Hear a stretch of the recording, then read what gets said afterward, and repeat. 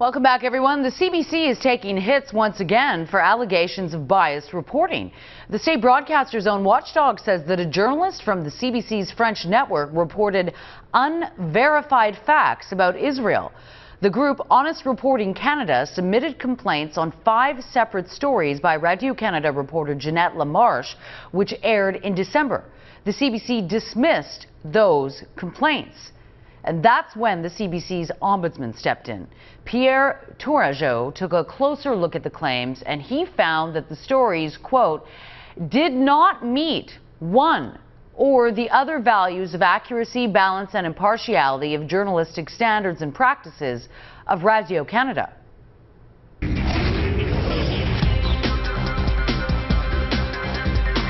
It's time now for The Outsider. Other networks like to brag about having the inside track with their political insiders. Well, here on the Sun News Network, we give a voice to the outsiders in politics because they give you straight talk and no talking points.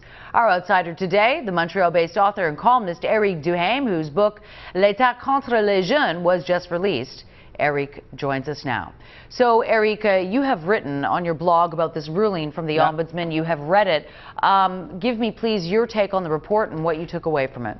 Well, it's a very severe report from the Ombudsman for Radio-Canada on 5 specific reports done by Jeanette Lamarche, who's based in Israel. I mean, Tourangeau even went beyond his mandate, that is only to say, is this biased or not, and make a report. He also recommends to Radio-Canada to sit down and do something about this reporter, since it's not the first time that it happens, but he's also saying, look, this needs to be addressed. This is not simply, you know, just a small thing. You need to do something.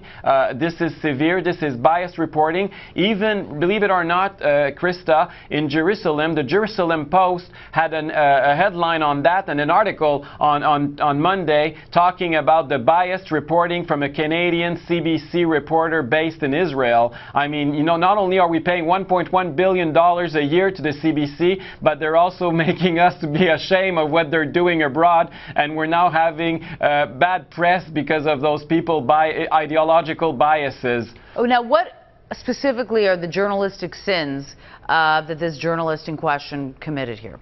Well, one of them, because as I said, it's not the first time. We're talking about 5 new complaints. There was 3 other complaints that also came out last November. So this is 8 just over the last few months. And one of them, the most severe one, obviously, was the fact that she fabricated a quote. In one of her reporting, she talked about an Israeli who never ever actually said what she's reporting, and CBC had to admit shamefully that this quote was fabrication. And that's very, very, I mean, what's worse in terms of journalism? Think about it. They're fabricating false quotes, and they're putting that into their reports just to fit their ideology. That is quite unbelievable. So what should happen?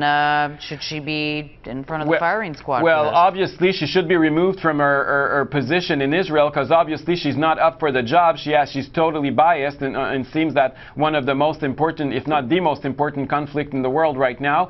Second, or there could be, I mean, different other sanctions. She could be suspended, or she could be simply fired. I mean, this is quite severe. If you're fabricating quotes, I think it's more than enough to tell somebody, thank you, but you're out of here. It's not, it's not one thing, it's 8 things. But the problems, Krista, is that nobody's doing anything at the CBC. You know, complaints like these ones are coming out one after the other, and they're still backing their reporter no matter what she's saying. So it makes many of us believe that CBC shares our views on Israel and on our leftist bias, and that is the problem that we also have here. And it's not the first time, and she's not the only reporter. I think she's kind of the tip of the iceberg on this specific issue.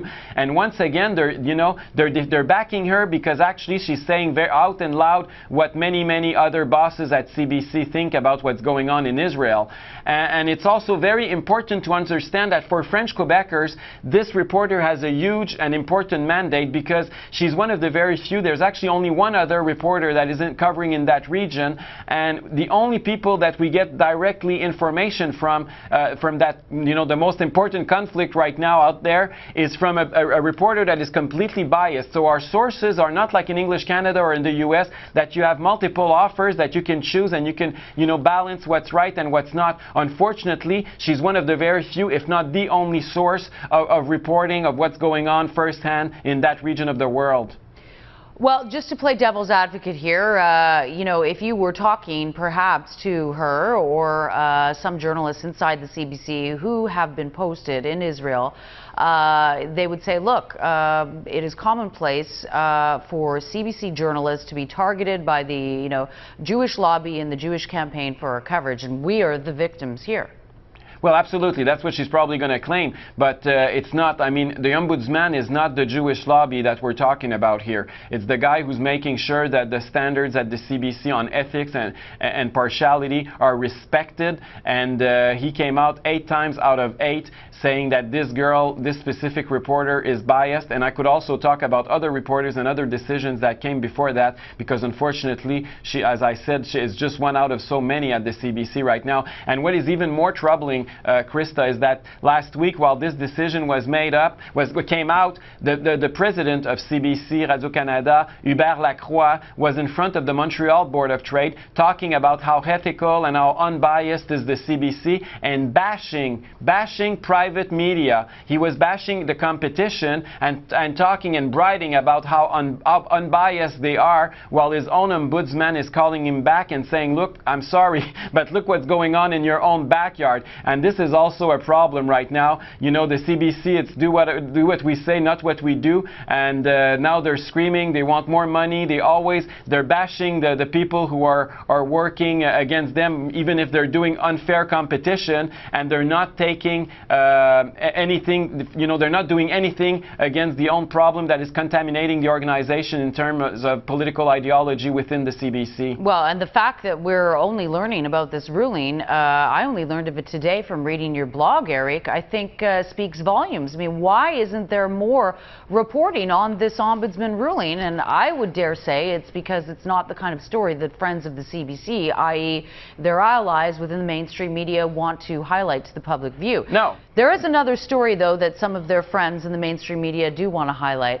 I understand I've been making some headlines in the Quebec media over the last week. I'm being called a baboon, among other things. How rude. Thank you. For highlighting the amount of public money that has gone into a film that is produced by a Quebec-based film company called Microscope and is nominated for an Oscar. Enormous amounts of public money. The total budget was about $3.5 million, and at least $2.35 million plus tax credits went into this film. So we've been discussing this issue on Byline. Unbeknownst to me, it's blown up in Quebec as an issue, and I'm being called a baboon. But give me a little perspective on this. Have I gone after an even bigger sacred cow than Margie Gillis? I didn't know. Krista, you're doing your job. You're giving your opinion. You're doing that. You're not like what we saw at the CBC. You're not a reporter talking about what happened. You're giving your opinion. This is, is TV to give your own opinion, and they're bashing you because they don't like your opinion and they want to muzzle you, believe it or not. And on the other hand, when those people at the CBC are supposedly reporters, they're supposedly neutral, they supposedly have a code of ethics this thick, well, what's going on when they don't respect their own rules? They don't say a word. The same reporters that are bashing you didn't write a single word about what's going on right now at the CBC. So wonder why. It's because of their political ideology. I mean, this is purely people who are biased, and their report are biased as the CBC actually. And surprisingly, many of those come from La Presse that has a secret agreement with the CBC. They have a corporate agreement, believe it or not, because La Presse is favored by the French CBC. The secret agreement came out a few months ago. So those reporters have a link, and they also, do their own gigs at CBC as well. So it's kind of very, very weird to see this incestuous relationship in the media, and it's not surprising that at the end of the day they come out with opinions that are completely out of line, and they're attacking you instead of attacking people who are supposed to report honestly and are not right now. Well, thanks so much for highlighting this very important ombudsman ruling, and I hope we will be hearing more about it and discussing it more in the days ahead. I hope so. Thank you, Eric. Merci, au revoir. Our political outsider and Montreal-based columnist, Eric Duhaime, the author of the book L'attaque contre les jeunes, comes to us live from our bureau in Montreal.